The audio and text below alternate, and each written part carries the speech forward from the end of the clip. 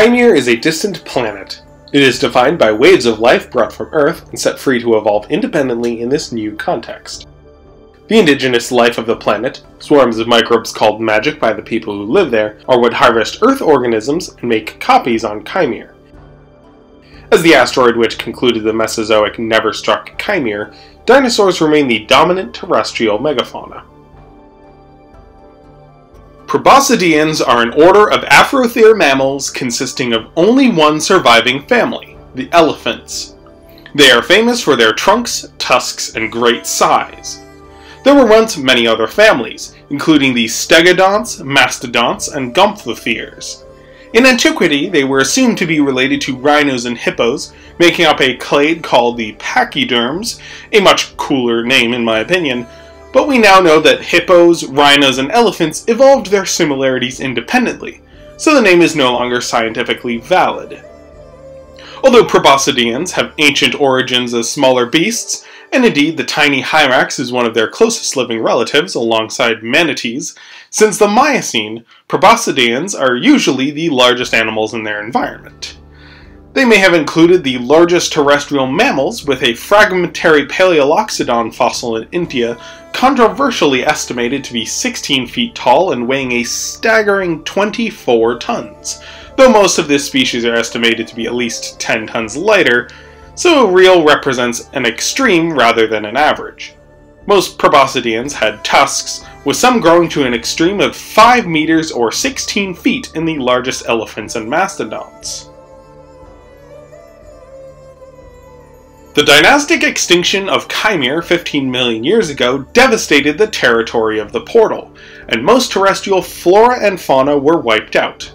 This clean slate had some reconquest by native plants and animals, but most of the niches were populated by a harvest that collected animals from North America as soon as the region recovered.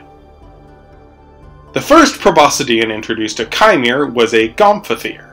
They and other four-tusked proboscideans were called olifants by naturalists of the assembly, using the archaic English term for elephants and their ivory to differentiate between them and true elephants, until gomphotheres were coined in the early 1900s, though many assembly naturalists still use the term for any proboscidean with tusks on the lower jaw.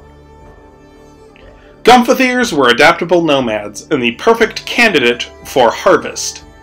Back on Earth, they rapidly spread across Asia from their African homeland up to America, and they thrived wherever they went thanks to no significant competition and no predators large enough to take them down.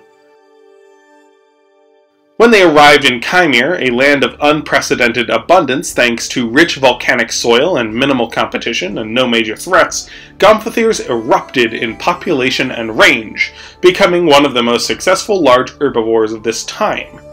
Caliculaires quickly grew to outcompete them in size, and the bear dog Amphision was not far behind in getting large enough to bring them down.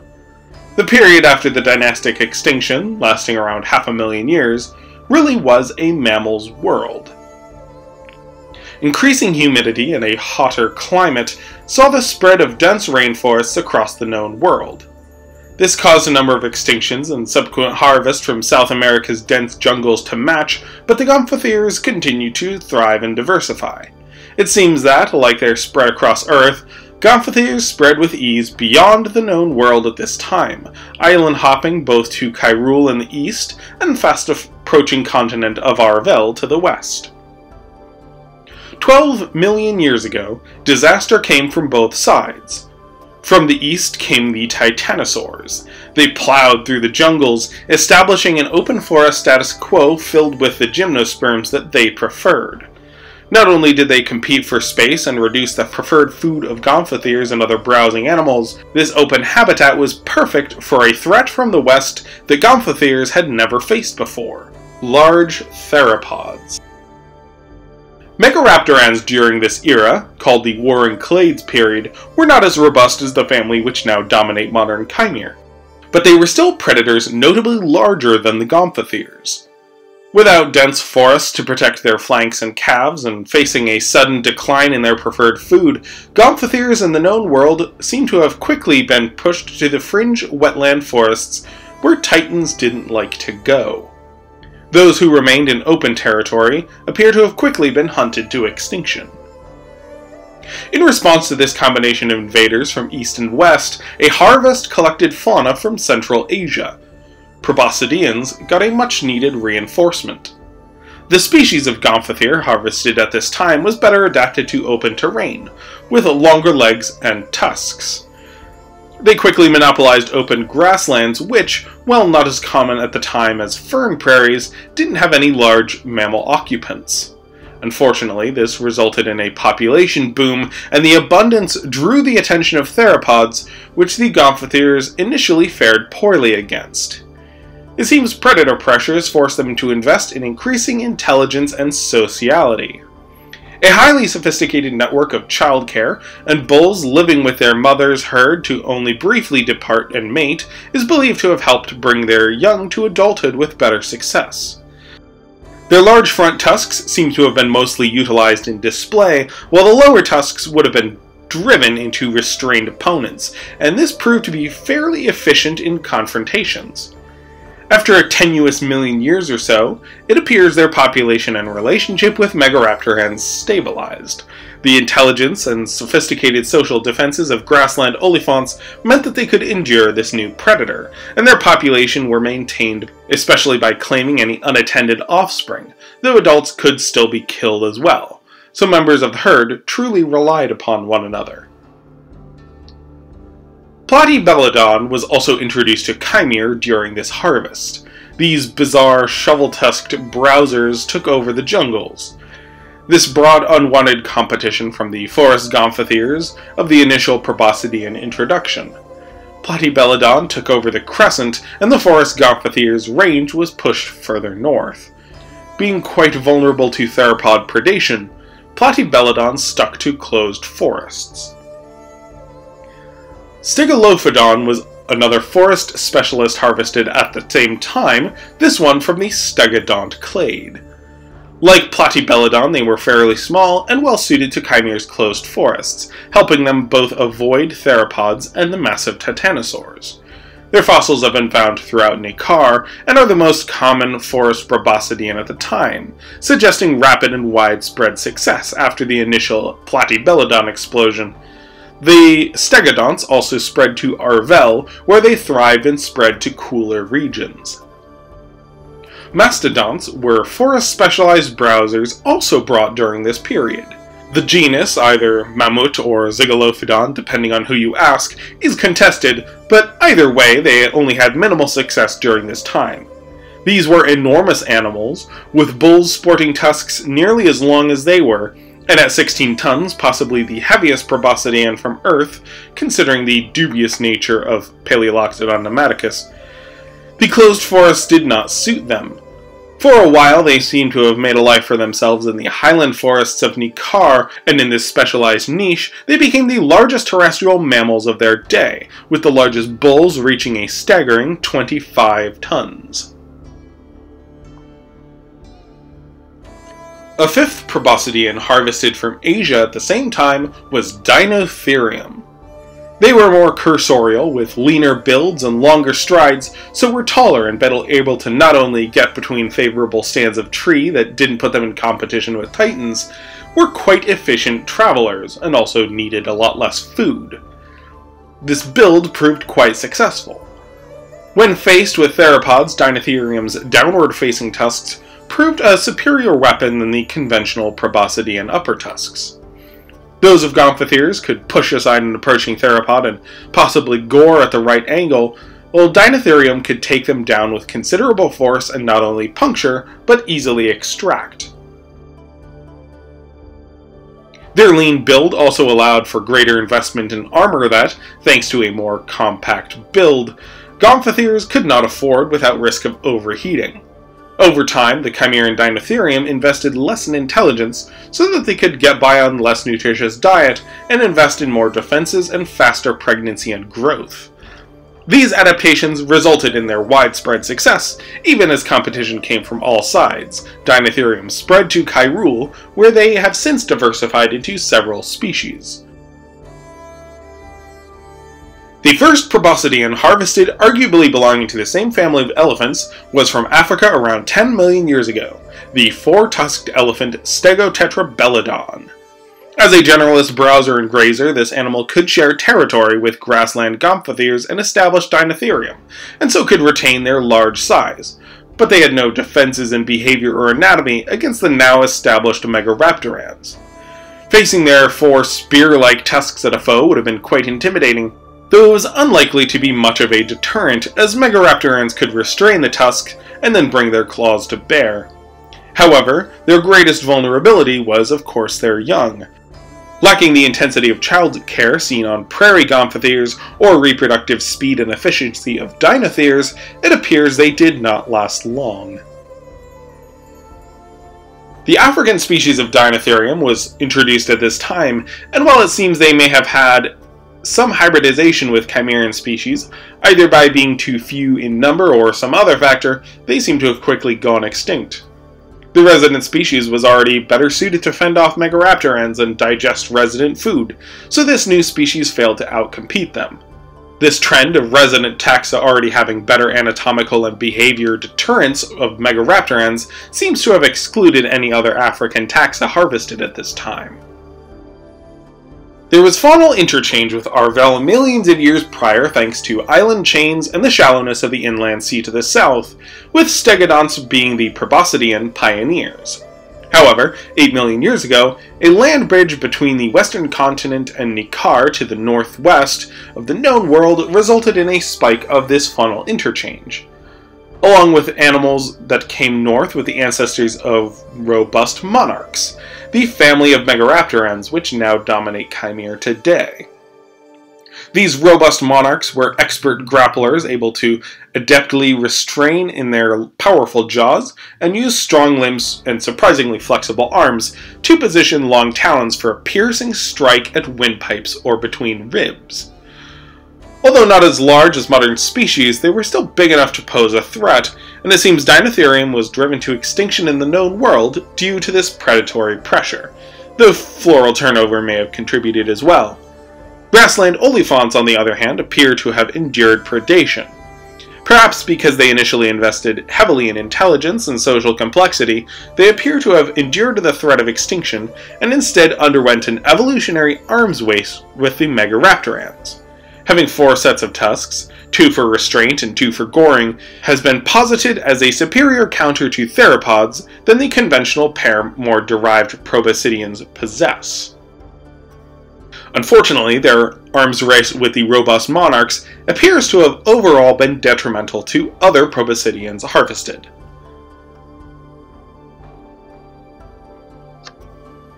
A third wave of gomphotheres were introduced from North America 8 million years ago, following an extinction of dinotheres and other organisms lost in the interchange. Unlike the grassland olifant, which evolved alongside the monarchs, the new American gomphotheres had no defenses against such massive and derived predators, and appear to have been hunted to extinction within a few 100,000 years of introduction.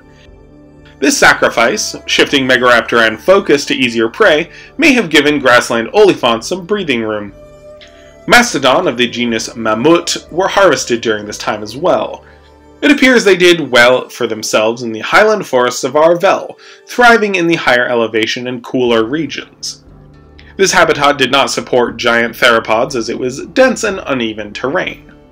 Although the enormous mastodons of Nikar seem to have gone extinct by this time, the clade picked up in Arvel and flourished.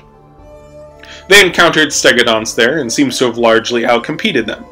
Amebelodonts came from North America and, although they didn't outcompete their resident cousins in Nikar, they followed mastodons to Arvel and appear to have done well alongside their larger cousins, sticking to denser forests.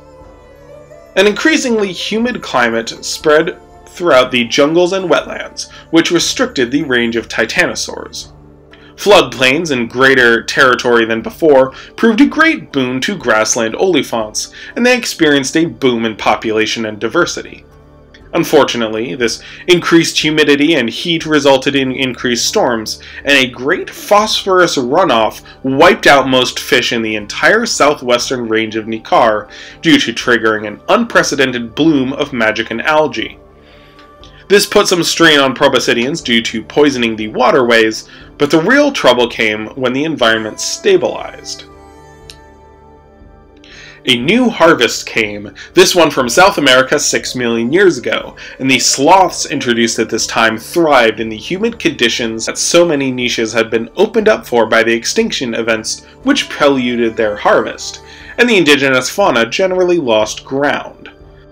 Sloths and other South American megafauna came prepared to deal with theropod predators in the form of terror birds, an advantage few mammals having been introduced to Kaimere possess.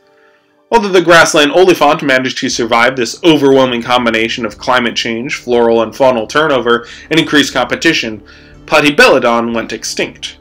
Stegodon coexist with forest mastodons, although they were quite rare. Grassland olifants were the last Proboscideans in the known world of Nikar, while mastodons were the last of their kind in Arvel, at least with any sort of abundance. Over the next 5 million years, the known world stabilized in an era called the Anchored or Harbored Age by Kaimeran paleontologists in reference to its general lack of harvests and ecological stability. Some consider it a dynasty of its own, though usually it is considered to be too short a time period for such a designation. Outside of the Titan Gardens, sloths, olifants, and thescelosaurs were the dominant megafaunal herbivores at this time. Around 4 million years ago, a relic population of gomphotheres, descended from the very first Kaimeran Proboscideans, returned to the known world from dense jungles to the north, and spread throughout whatever dense, wet forest soil the Titans hadn't claimed, and eventually ended up outcompeting the toxodonts, which had initially claimed these jungles following the extinction of Platybelodon. The highlands of Arvel became increasingly warm, and the Titans reclaimed many regions, pushing mastodons to the fringes and outcompeting the last stegodonts. Around 1.5 million years ago, the known world changed, shifting to a cooler and drier climate. Titan Gardens were reduced in Arvel due to the region south of the mountains once again becoming too cold for their liking, yet extended in Nikar, and the dry climate reduced humid jungles. This shift in jungles to open forest resulted in another harvest, this one from Southeast Asia, and was one of the largest harvesting events in recent history, perhaps due to the known world experiencing 2 extinctions at the same time, one in the cooler Arvelith highlands, and one throughout much of Nikar. Mastodons were endangered and, although the Titans left, the forests gave way to grasslands that they were ill-suited for. The very last of the mainland stegodonts went extinct at this time. Grassland olifants were minimally impacted by these changes, although their forest cousins lost much ground. Elephas, the genus of modern Asian elephants, was harvested and introduced to the forests of both Nikar and Arvel. It does not appear that they did terribly well, perhaps due to difficulty finding food in the changing jungles, competition with the last gomphotheres in this shrinking niche, or predation from now massive and derived monarchs, although held out in dense forests of Arvel for at least a few 100,000 years, though an animal from the same harvest proved to be their downfall. Stegodonts got a second chance in this harvest in the form of their namesake, Stegodon itself. They were browsing specialists. Although on Earth a more generalist diet of Asian elephants resulted in them outcompeting Stegodon, in Kaimere it was this specialization that was the advantage. They still suffered at the hands of Megaraptorans, and appear to have only held on in Arvel. Unfortunately, the forest gomphotheres were pushing south by the expanding territory of the Titan Gardens. Being used to Megaraptorans and having long established behaviors that newcomers lacked, along with comfort with local fauna, forest gomphotheres outcompeted the stegodonts wherever they went. The steppe mammoth was harvested from the northern range of the Asian harvest. They were set free in the vast highland steppes of southern Arvel. This habitat had been hit hard by a change in currents and the cooling climate, going from Titan Gardens to a mosaic of pine forest and grassy steppe, so the mammoths faced no competition. The uneven terrain appears to have been a limiting factor in their size, for they shaved off a few tons from their average size, but their population was enormous.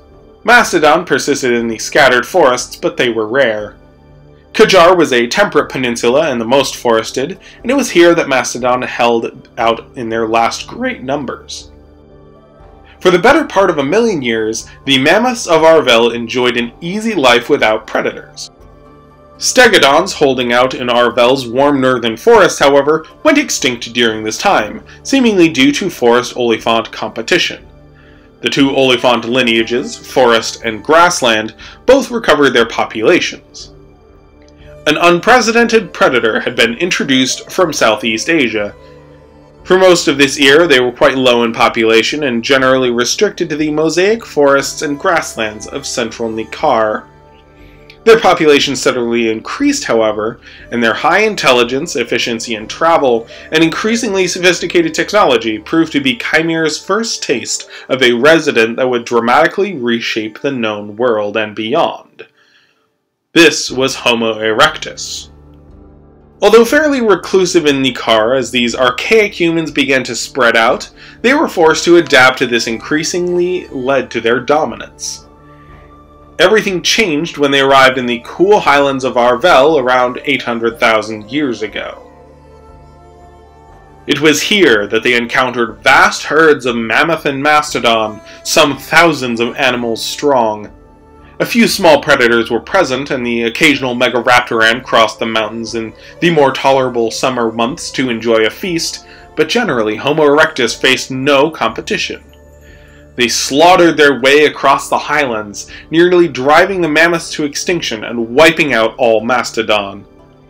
As one should now anticipate, this sudden loss in biomass triggered another harvest.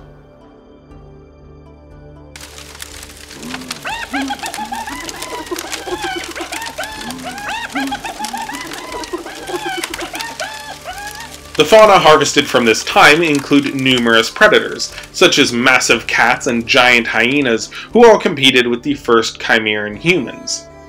It also flooded the highlands with much greater biodiversity than before. 2 Proboscideans were harvested, including more steppe mammoths and Paleoloxodon. Being the same species, just a lot larger, the steppe mammoth integrated with their established cousins and shrank for similar reasons, eventually dominating the grasslands once more.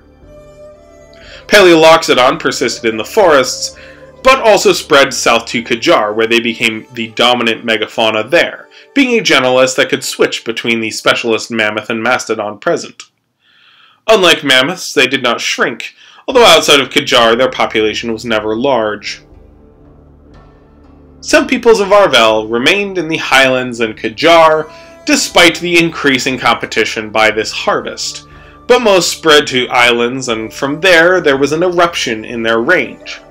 Although this triggered many more extinctions as they spread beyond the known world, that's a topic for another time. The last collections of this harvest marked another 500,000 years of stability. Mammoth, mastodon, and Paleoloxodon thrived in Kajar. Mammoths and Paleoloxodon shared the Arvel highlands, and olifants carried on to the north. Disaster came for the grassland olifants from the northeast. Housey grass had arrived. This highly aggressive and competitive species of grass is almost impossible to digest without specialization. As it spread throughout the grasslands of the north, choking out the soil and other species relying upon it, thousands of plant and animal species went extinct in the geological blink of an eye. Many beasts from Kairul marched through Nikkar with the spread of grass only they could efficiently process, adding pressure to whatever existing animals could endure. Grassland olifants were quickly replaced by glenos in much of their former range. The megaraptorans that olifants were used to were also replaced by a highly derived predator specialized for the Housey prairie, the Ukhtan. Ukhtan are far more intelligent, socially sophisticated, and their highly lightweight build makes them surprisingly limble and swift considering they are as long and broad as a T-Rex. Olifants found themselves outmaneuvered by these predators, and their young much more often prey than when they were faced with basal megaraptorans they evolved alongside before.